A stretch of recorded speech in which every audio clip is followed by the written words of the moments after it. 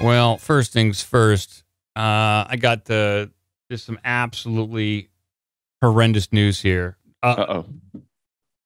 Horrific news. No, terrific news. That's what I meant to say. Yeah, that's the opposite. Terrific news. Loch Ness Monster plausible after fossil discovery. How about that, people? That's good news. Oh, yes. The Loch Ness Monster, after all these years, it may be a plausible creature that's out there. So the discovery that some plesiosaurs could have lived in freshwater has reignited the debate on Old Nessie in the Loch Ness over there in Scotland. I think that's where it's at. I think it's in Scotland. Oh, yeah. Yeah. Big time. Eating haggis or whatever the fuck they eat over there. I think they do eat haggis. That's all they eat. The quintessential Loch Ness Monster sighting is typically that of a large, long-necked creature that appears as a head and neck or in a series of bumps protruding from the water. Over the years, this has led some to speculate that the creature could be a plesiosaur, a type of prehistoric aquatic reptile, as depicted by the oft-photographed model that can be found outside the Loch Ness Exhibition Center at the Drummadrox on the western shore of the loch. Now, I believe, Aleister Crowley, he had a residence right near the loch, and it is rumored that he opened up a portal using magic, sex magic maybe, and that then later, Jimmy Page of Led Zeppelin, he bought that house to do his own kind of magic in there. And now I think the last time we heard it was up for sale a few years ago, and it's probably in the hands of a new owner. So we'll see. Well, I'll continue on here. While many have played down this possibility of Loch Ness Monster, not least because plesiosaurs died out millions of years ago and lived in the ocean, a new fossil discovery has recently added some renewed credence to the theory by suggesting that some plesiosauri, actually lived in fresh water. Researchers at the University of Bath recently discovered the fossil remains of several small plesiosaurs that lived in a river system 100 million years ago in what is now the Sahara Desert. The find indicates that these creatures lived in freshwater alongside crocodiles, fish, turtles, and dozens of other species. Quote, we don't really know why the plesiosaurs are in freshwater. It's a bit controversial, but who's to say that because we paleontologists have always called them a marine reptile that they lived in the sea too. Lots of marine lineages invaded freshwater. So there you go. The theory that the Loch Ness Monster could be plausible just got a little bit more oomph to it through this fossil find. Well, I saw the Loch Ness Monster in my toilet this morning. Okay. I mean, that's just as believable. Yeah. Well, I mean, it would be an incredibly small Loch Ness Monster in a toilet. You think about how small that thing would have to be, and then to function. I don't know. I don't think that's a plausible thing. But and if it was an ocean thing, the idea that they're going to go, but yeah, there was maybe some freshwater ones. Like, I don't think that those kind of species do that. Do they? You can't throw a saltwater creature into a freshwater, or maybe you can. I don't know how. I think there are certain types of fish and mammals that can swim both in salt and fresh, but I think it's a very limited number. But I don't know for certain. We would need to talk to a marine biologist, and we just do not have one. We don't know any marine biologists, so it would be great if we did. But we don't. Stop it. I was a marine biologist. I do have some more ocean news for you, Joe, if you like the ocean news. I love the ocean. I want to be a marine biologist. Matthew McConaughey wants to be a marine biologist. That's okay. He can do it. He's got McConaughey money. Do you think he ever played a marine biologist in any of the movies he's ever acted in? I don't think he has. I don't know. Name one. Risky Business. He wasn't even in Risky Business. That was Tom Cruise. Times at Ridgemont High. He wasn't even in that movie either. It was something like that one. No. Oh, he was in. Oh God! All right. Yeah, he was in that All Right movie. I think that was the name of it. Wasn't that Dazed and Confused? That's the one. Yes. I still haven't seen that. You haven't seen that movie? Wasn't that a Linkletter movie too? I have no idea. It's at this point could probably considered a classic. It's okay. I watched it a few years ago. I'm okay with it. You think how quickly do you think it could get me in bed, like to sleep? Oh, it'll put you to bed in like 10 minutes. Okay, cool. I'm gonna have to put that one on the roster here. Yeah. Well, let's get on over to this story over here, and we'll talk about some more ocean news. People like the ocean. You know, we're talking more about the ocean, not just because of the news, because we like it. And that's where I think a good majority of these aliens, the UFOs, that's where they go to hide. That's where they go to hang out. Sure. That's the going theory. But this headline over here, we got it. Let's bring this up on screen. There it is. They look almost human-made. The NOAA finds weird lines of holes in mid-Atlantic floor. That's some good news on that front. So what we're looking at here on screen are a series of dashes, but they're holes. They're just kind of like longer rectangular holes, and they're almost like perfectly cut out on the ocean floor. And it's very intriguing. Scientists exploring the submerged mountain range of the mid-Atlantic stumbled onto something they can't explain. An organized series of holes punched into the floor of the Atlantic. The discovery was made on Saturday, this past Saturday, the 23rd, and photos show the dots connected into nearly straight lines or trails or designs. NOAA Ocean Exploration isn't sure how to explain it yet. Quote, we observed several of these sublinear sets of holes in the sediment. These holes have been previously reported from the region, but their origins remain a mystery. So, okay, I'm looking at these holes, and they look like they're freshly made. Like you'd imagine with all the sediment, all the fish swimming around there, all the kind of stuff that gets kicked up on a daily basis, that these holes, if they were old, if they were ancient, created decades ago, hundreds of years ago, they would have been covered up by now. But these look pretty fresh. They do. That's some fresh holes. Oh, I hit the glory hole right here.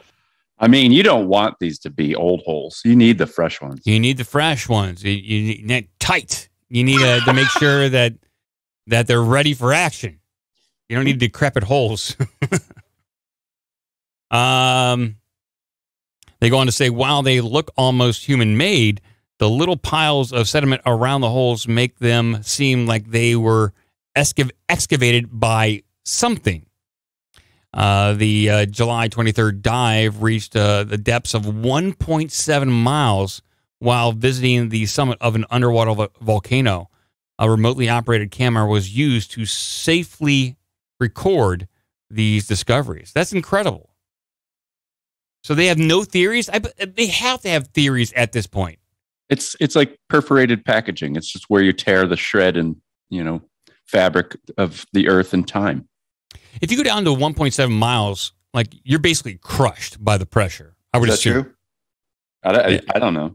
I think so. I learned that from The Abyss and 20,000 Leagues Under the Sea, Below the Sea. I think if you go down, I think like 1,000 feet, it's an immense amount of pressure. I don't think you die from 1,000 feet, but at 1 mile, I think you're toast unless you have protection. It's pretty far down there, people. Record deepness, right? Yes. Scientists invited the public to offer theories, but commenters have raised more questions, including some who wonder if the holes were made by something taking core samples. Oh, I got it. 702. Maximum depth reached by anyone. Oh, that's in a single breath. What was that? What was the maximum? Like, if I held my breath, how far could I potentially go? This fella, 702 feet. 702 feet? Wow. That's pretty crazy. 213.9 meters for people in countries that actually understand why the metric system is superior. Yes. I don't understand this. I don't get it either, but okay. We'll go with it. I guess we'll go with that thing. All right. So they one commenter said it looked like it was these holes are made by something taking core samples. And I like that idea. Quote goes on to say, is that an object or an animal inside the holes? Does that line run in the same direction as the current? Asked someone else. Another question, water from underground springs? I don't know how that would happen. What about methane gas? One person said. What the fuck is that? We don't know. The discovery was made as part of the Voyage to the Ridge 2022 expedition, which is exploring and mapping the poorly understood deep water areas off the Charlie Gibbs fracture zone. I love that place. The Mid-Atlantic Ridge stretches for 10,000 miles from north to south and is considered the longest mountain range in the world and one of the most prominent geological features on Earth. So if we find it so fascinating, you'd imagine that whatever's visiting this Earth or whoever lives down there in the ocean, they're hanging out down there. They're doing things. We gotta call the aquarium or something, dude. Okay, so I've got it now. Okay. You can go miles underwater with gear. With gear, that's what I'm talking about. But it's got to be some pretty good gear. Like, not stuff I can just buy at Home Depot or Gander Mountain. Like, you got to get some good gear. Like, top shelf James Cameron stuff. Yeah, you probably would need that. Unless you are one of those, like, water alien things. Hey, I put an article in there. This is from downtoscuba.com. Oh. I don't know. I like downtofuck.com, but this is gonna... Down to scoot, whole different thing. So here's the part that's important. How deep can you dive before being crushed, it says. Or it asks. Human bone crushes at about 11,159 kilograms per square inch. Okay, what depth is that? Yeah, I did that. Yeah. Well, that's a pressure measurement. Okay.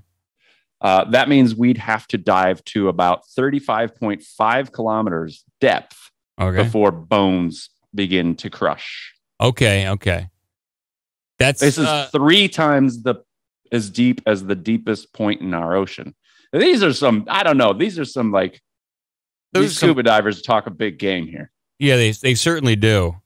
But going down that deep, I mean, you would die way before that. Even if I feel like you would. Yeah, like we're talking about not just worrying about your bones crushed, but your lungs collapsing and stuff like that. Even if you had protective gear, but apparently this stuff doesn't affect the aliens or the future humans that are living down there. So downtoscuba.com, they got all the news. Yep. I bet they got a YouTube channel. Yeah. You know, I have seen YouTube channels, and all they do is they talk about scuba. I mean, that's all they do. They talk about diving and scuba. Dude, did you ever know anybody who did scuba diving? No. Well, if you do, it's like vegans. Okay, that's all I talk about? They might as well wear their scuba gear to work. Yeah. It gets to be a little much. Yep. Like, it's like hanging out with a Jehovah's Witness. Like, Jesus Christ, dude. Like, lay off of it for... that's who I want to talk to you about. Jesus Christ. Yeah. Oh, interesting. Okay.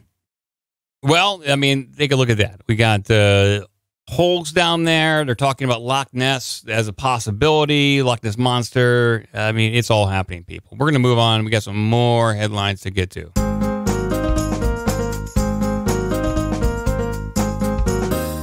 Oh, yes. You should play that drop when we go to like sad, depressing news.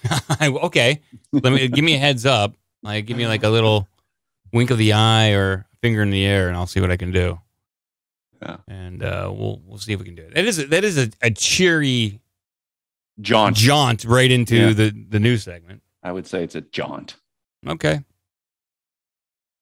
Just some quick paranormal headlines here, because I got to cover it.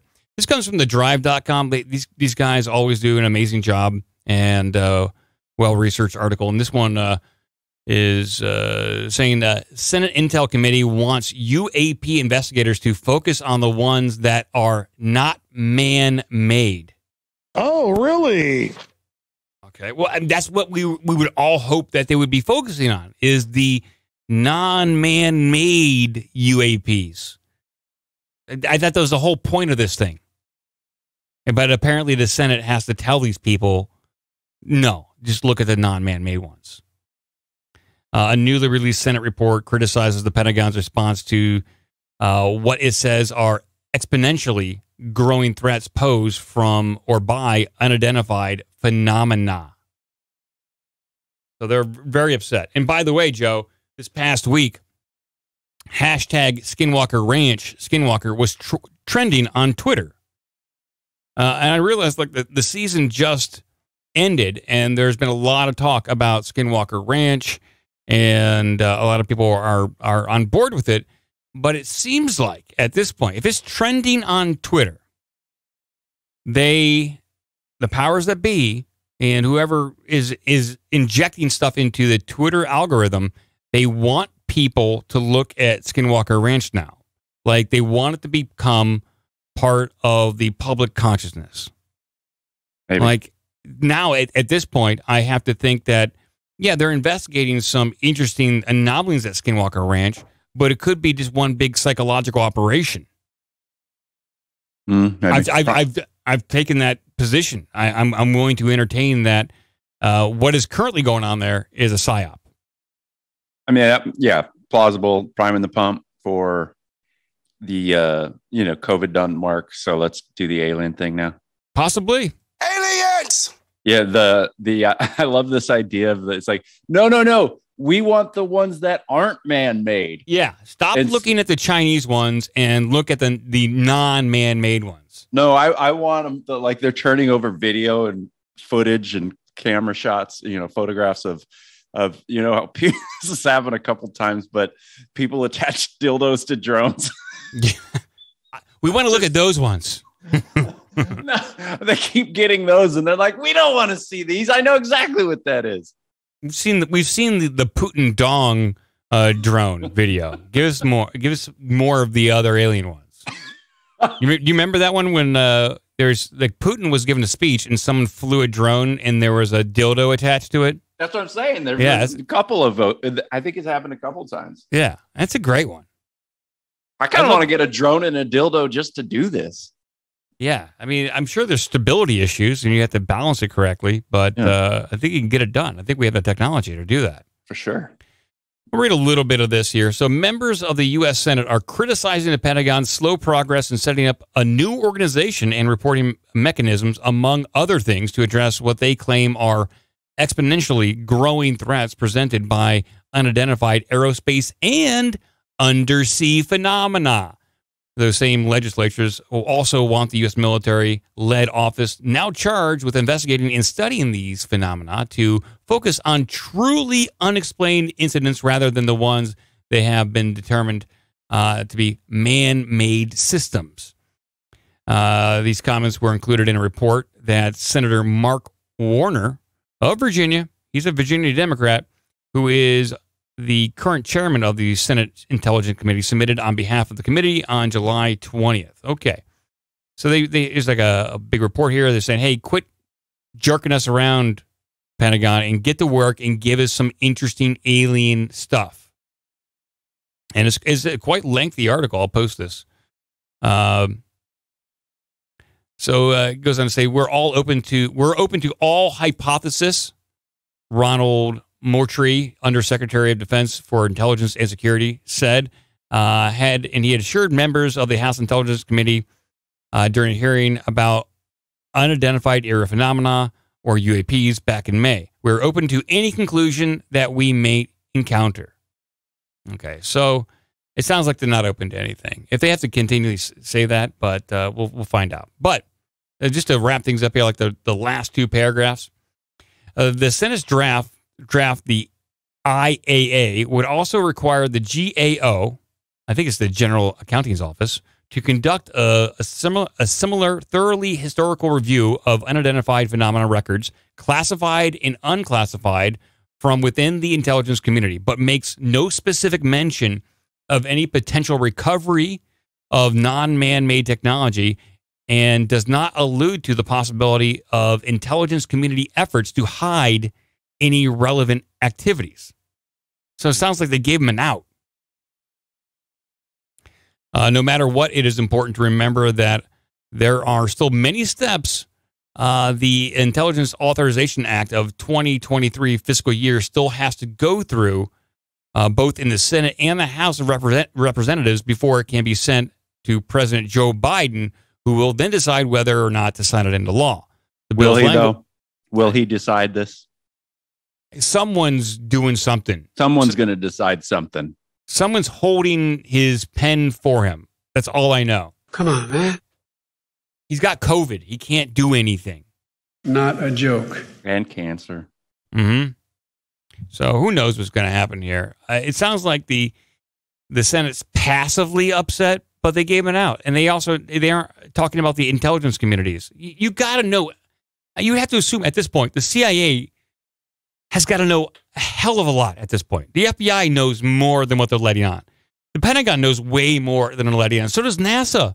We've had so many different whistleblowers come forward and say they got the stuff. They have documents. They've done this research. There are probably reams and reams of video and film at this point that they have chosen not to share with the American people, the Senate and the House of Representatives, because they only want to focus on 2003 and up to current. They don't want to go back to the past. So something stinks here. Something stinks real bad. Give us an email at ourbigdumbmouth@gmail.com. Check out obdmpod.com for all the social media and donation links. Be a part of the magic.